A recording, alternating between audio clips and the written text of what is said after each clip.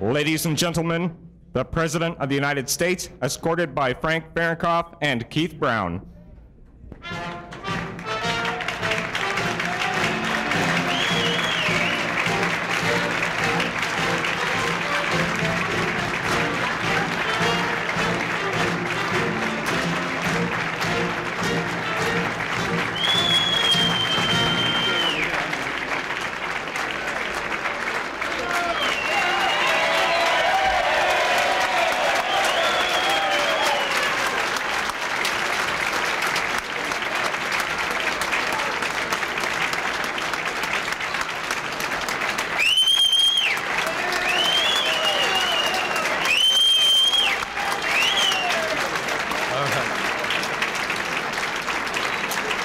Ladies and gentlemen,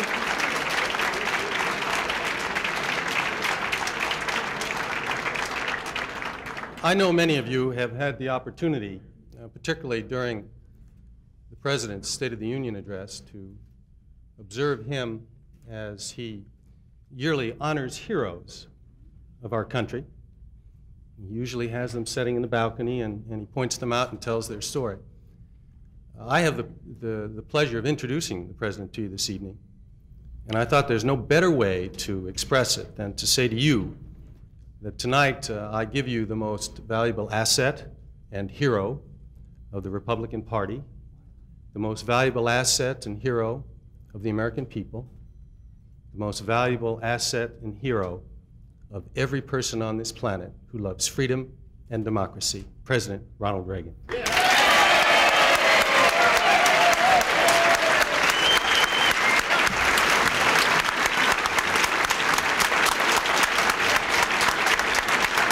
Thank you.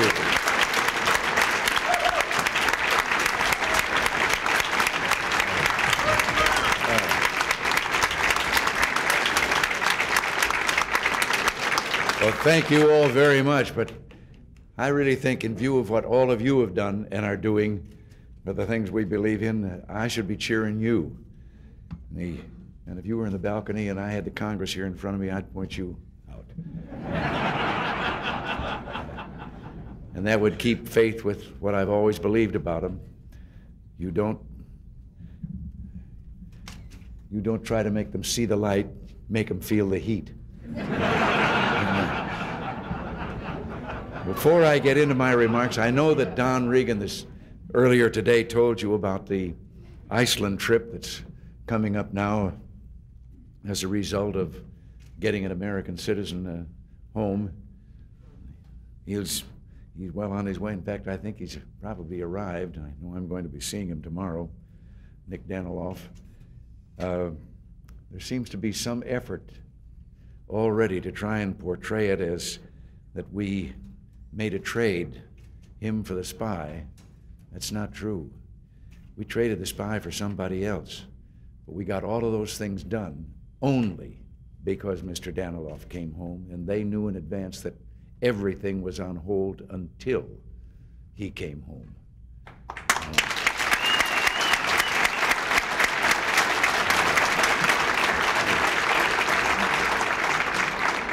But now, grateful as I am for all you've done, you know, I've been here too long. I'm going to ask you for more. If you just, and not of what you've been, of that same thing, but there's a little matter of a veto that I put on the other day on the sanctions bill. And the House of Representatives has already voted to override the veto. Our fate lies with the Senate. And if any of you just happen to be talking to some of our Republican senators and lean on them a little bit about voting to sustain that veto, I'll be very, very grateful, because things don't look too bright right now from here. And we haven't been able to, I guess, convince enough of them that the sanctions that they have voted and are imposing are going to hurt the very people that we're trying to help. And I think they're apt to open the doors to all kinds of radical factionalism over there. And we were and are making some headway. I received a letter one day from Buthelezi, the leader of the Zulus, the biggest grouping in South Africa. and it was the most statesmanlike letter that I've ever read. And he, speaking for 6 million of those persecuted blacks, told me that all of them said no to sanctions, that this would destroy everything that they're trying to gain. So if you just happen to meet a senator. But now, enough of that. It's a pleasure being here with you and having this opportunity to express my appreciation for all that you're doing for our party and for our country. The Eagles program is now in its 11th year, and since its inception, it has raised $55 million for the cause. You Eagles have been the backbone of the Republican Party. Your generosity, sense of responsibility have been crucial factors in the success that we've enjoyed, especially in these last 5.5 years. There's a story, about a chicken and a hog. They'd both decided to go to town, thought they might like living in the city, and they spotted a sign on a restaurant that said ham and eggs, $1.50. And the chicken suggested they go in and apply for a job in there. And the pig declined. He pointed out to the chicken, he said, for you, going in only requires a contribution. He said, for me, it's a total commitment.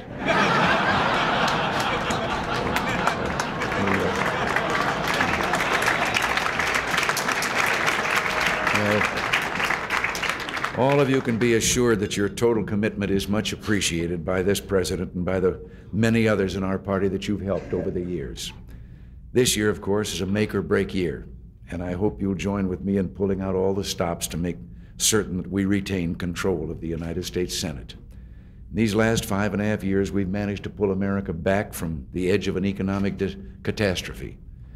We kicked the tax, spend, and inflate crowd out, set our sights on growth, opportunity, and freedom. But the old liberals are waiting in the wings, ready to undo everything we've worked and sweated to accomplish. The Republican National Committee, which is a major recipient of your support, has embarked on a campaign this year that is unprecedented in the history of American politics, spending $5 million to identify, contact, and deliver the Republican vote across the country. In cooperation with the Senatorial Committee, the RNC is sending out 12 million pieces of mail and making 10 million phone calls, as well as making sizable contributions to selected races. If no one has told you yet, I have an allergy, and Washington, next to Sacramento, is the allergy capital of the world.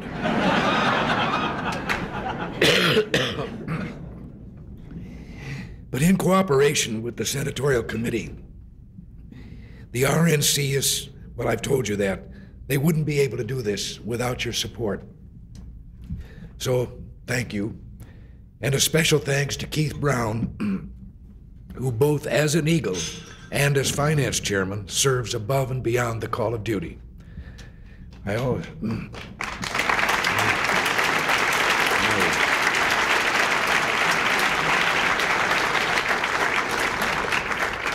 also want to mention how pleased I am that Frank Fahrenkopf is going to seek re-election to a third term as National Party chairman. Thank you.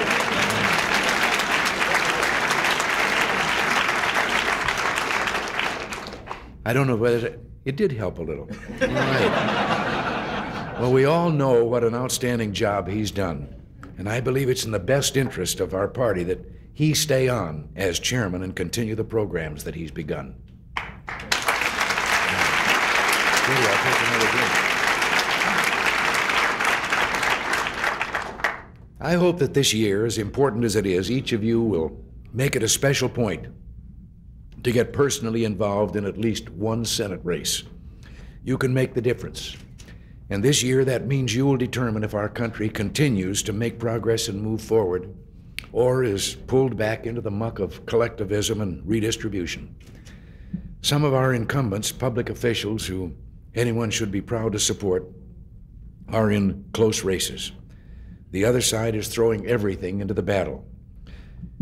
Doesn't it ever make you wonder why big contributors on our side are labeled fat cats, and when they're on the other side, they're called public-spirited philanthropists? I think we can all be encouraged that at long last the American people are waking up to some fundamental values. Few, if any, for example, still believe that taxes can be raised and only the other guy will pay. You know, they robbed Peter to pay Paul. Peter went bankrupt a long time ago. Few, if any, for example, still believe that taxes can be raised. As I say, somebody else will pay, and candidates who offer something for nothing and quick fixes are being met with skepticism. We've made enormous progress since the days when government spending was in many minds synonymous with job creation. Our economic recovery program has already created over 11 million jobs since November of 1982. Now that's what I call a Republican jobs program. We share a vision of a strong, growing, opportunity-filled America. Young people are filling our ranks. In all the rallies that I've addressed in this campaign so far, wherever out in the country I've gone, it's just wonderful to stand up and see how many youngsters, young people are out there in those crowds. People from the other party, finding the leadership of their party is totally out of sync with the rank and file, are changing registration and joining our camp. There's a story you may have heard, a political story about a young boy who was selling puppies outside a Democratic fundraising dinner. And he held up a puppy as the guests filed out after the dinner and gave his pitch, Democrat puppies for sale. Anybody want to buy a Democrat puppy? And 2 weeks later at the same restaurant, the Republicans were having a fundraiser, and the same kid was there, trying to sell the same pups, only he was calling them Republican puppies. And a reporter who'd been at the other dinner too said, "How can you do that?"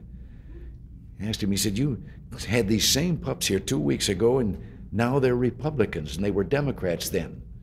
Kids just said, now they have their eyes open.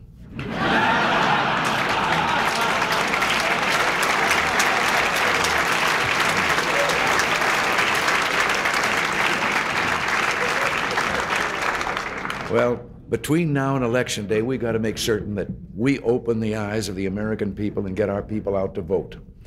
This is a watershed year. If we keep control of the Senate, our cause will be on the offensive for a generation, so now's the time. And I know I can count on you. And I thank you for all you're doing for our party and for our country. And I'm not going to leave you without one more story, though. It's one that I've been telling. If you've been to some of those fundraisers I've been doing, you've already heard it. I just can't refrain from using it. I like to describe the leadership of our opponents as like the three fellows that came out of the building to their car and found they'd locked themselves out of the car.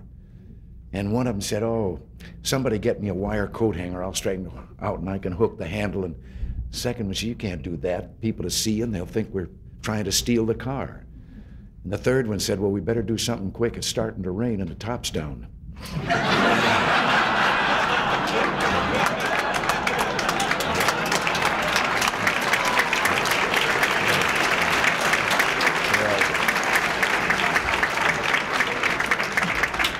God bless you all, and thank you very much again. You ready for this?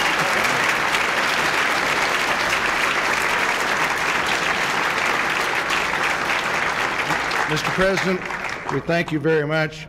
We asked our Eagles to submit questions, written questions, and I'm going to draw them out of the box here, and you may or may not want to answer them. I just want to assure you that Frank nor I wrote any question that's in this document. The first question is from Mr. K.R. McDonald, a Californian. He wants to know, short of a depression, is there any way to stop government spending?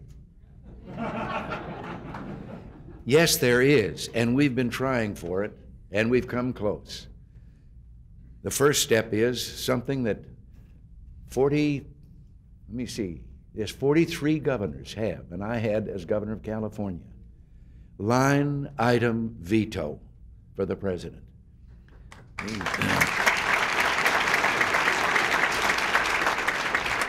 Right now, they're up there. I haven't had a budget since I've been here. We sit around the cabinet table for hours and hours. It's our job. The people that run the programs, we decide on a budget. They're the ones that are going to run the programs that the Congress has passed. They say they can do it for this figure. We send it up to the Hill, and the Democratic leadership boastfully says it's dead on arrival and puts it on a shelf, and then they start out and we wind up with a continuing resolution. Now that is where they pass a bill that's supposed to provide the money for either a part of the year or the whole year. And in it, they put all the appropriation bills. You don't get a chance to vote on a single bill and say no to this. They dump them all in, but then they add in all the things they want to do. And this bill, this continuing resolution that's before the Congress now, I'm sorry, at midnight tonight, the government is out of money. There is no way I can sign that bill. It would be so destructive of so many of the things that we've tried to do that have nothing to do with budgeting. But that, and then once that is passed, an amendment for a balanced budget for our Constitution.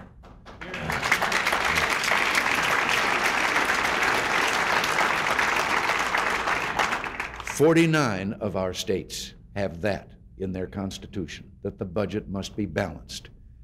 And this time, when it was proposed this time, it lost by 1 vote in the Senate. So here again, those two things, because I'll give you an example. When I was, and I'll try to make the answer shorter, but when I was governor of California, with the line item veto, they put things in there that can't stand the light of day. So they're hidden in there, and you vote for the whole package. In 8 years, I vetoed 943 times on line item veto and was never overridden once. Now in California, it takes a 2/3 majority to send the budget to me. And it only takes a 2/3 majority to override my veto. But they didn't dare when those items were out there all by themselves and they had to apparently be voting for that particular item 943 times. Give us those, and I guarantee you, we can get back to where the government isn't spending so much money.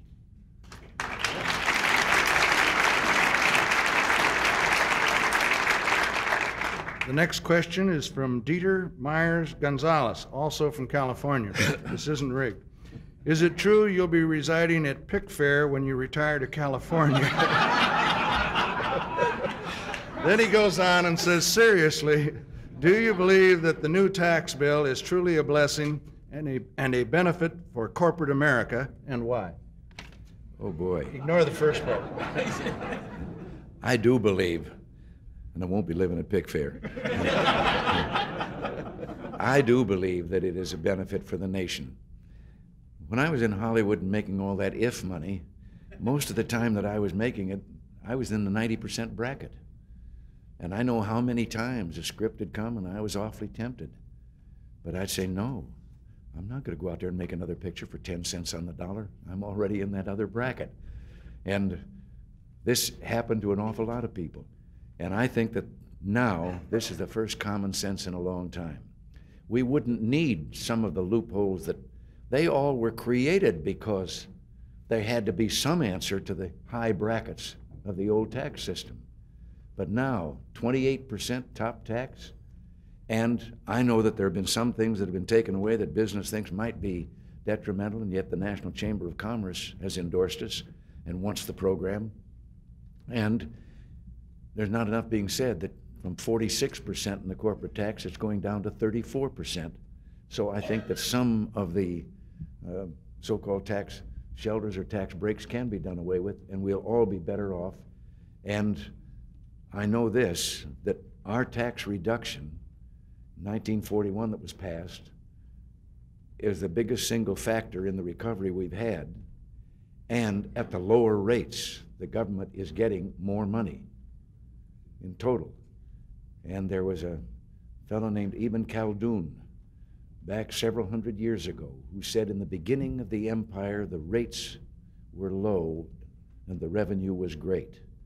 At the end of the empire, the rates were high and the revenue was low.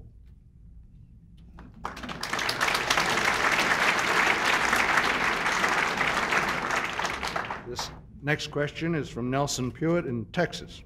Dear Mr. President, are you aware that an increasing number of young couples cannot get a stake in America by owning a home of their own? What should our national policy be to give more of our young people a better opportunity to own a home of their own?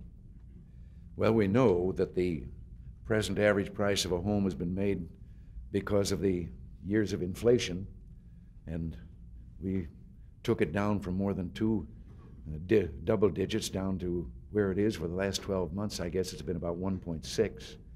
And I hope we can eliminate it entirely. Then on the interest rates that were making it impossible for them to own a home, we have brought those down to the lowest that they've been in a few decades, and they've got to come down even further. And then I think that they will be able to buy a home, because for the most part, wages and salaries, income has kept up with that high inflation. And it's not going to go back down just because now we're ending the high inflation. It'll stay where it is. But he's right about that. That's one of the most basic things in our society, is the ability of people to own that piece of ground they stand on. Next question. When do you plan to sign into law the tax reform bill submitted by Joseph Gildenhorn? All I'm waiting for now is after they pass it, then they have to put it through the Legislative Council and all. They have to make sure that all the words are correct in it, and it all has to be drawn up, and it's a rather thick bill.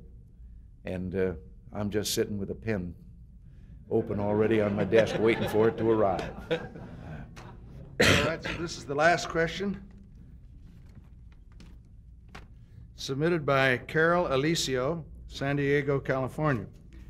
Do you feel the Soviets are behind the drug infiltration into the United States? My father had captured a German officer, 1942. He said the Russians will be our real enemy and destroy our country from within, through our children and with drugs. I know that probably the press would sound off and go into fits if somebody suddenly came out and accused them of this right now. But I also know that some years ago in California, someone had obtained a textbook that was used in the Geopolitical Institute in Russia, where they train their agents and where to go out into the rest of the world and try and influence it to communism. And one page of that was so telling that that page was reproduced and delivered to the Los Angeles County School Board. And it was made public in most of the schools at that time. And the page was telling the agents that they were training that they could win by just getting the teenagers one generation. And if they could get one generation, they would have that country forever. And among the things they said were that they must take away from the young people allegiance to family or to community or to their school. They must empty them of anything that they could believe in, and then when they had them in that condition, then they would give them a cause to believe in their cause, socialism. And they said to do this, they must use everything.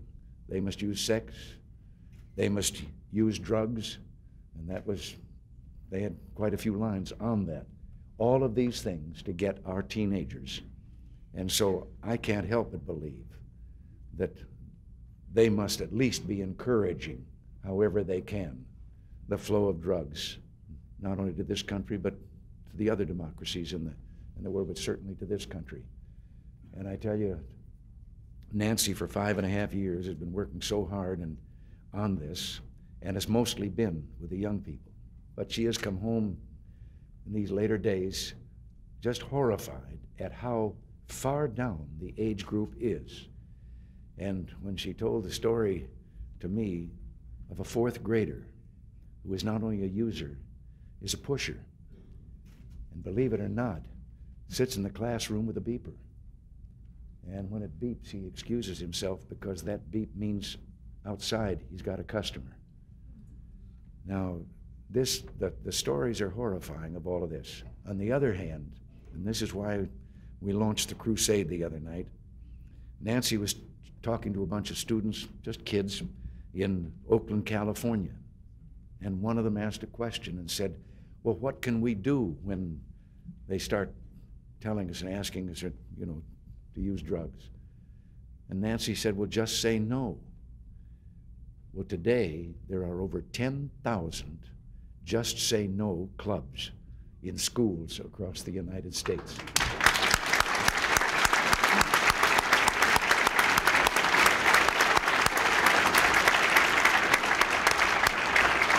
But if I would just add one more convincing thing to that specific question, I have just been meeting with and talking today to one of our neighbors, the president of a South American country. And as so many of those countries are, they have a guerrilla force in their country that is fighting against the existing government. And he told me that increasingly they have found that there is a tie-in now between those guerrillas and the international drug network, that one funds the other, and the guerrillas then are kind of bodyguards and so forth, and they make sure that the flow of drugs can get out of there and head for our country. So, yes, and I could think of a lot more bad things that the communists are responsible for, but I'll finish with another story then, and I have to leave. I have a new hobby now. I have found that many sources, like our diplomats and all, I can collect stories that are told by the citizens in the Soviet Union about their own government, which reveals how cynical they are about it. And the latest story that I learned was the one of, they came to Gorbachev in the Kremlin, and they said, there's a woman here, and she says she will not leave the Kremlin until she sees you. Well, he said, bring her in. So they brought her in. And he said, well, old mother, what is it?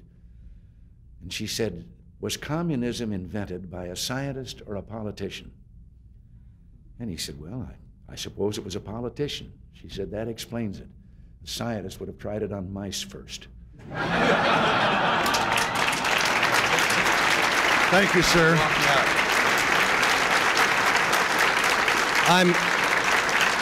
I'm sure that everyone in this room will join me in not only in thanking the President, but bringing back to the White House a message to Nancy that we love her and we're so proud of the job she's doing for the young people of this country.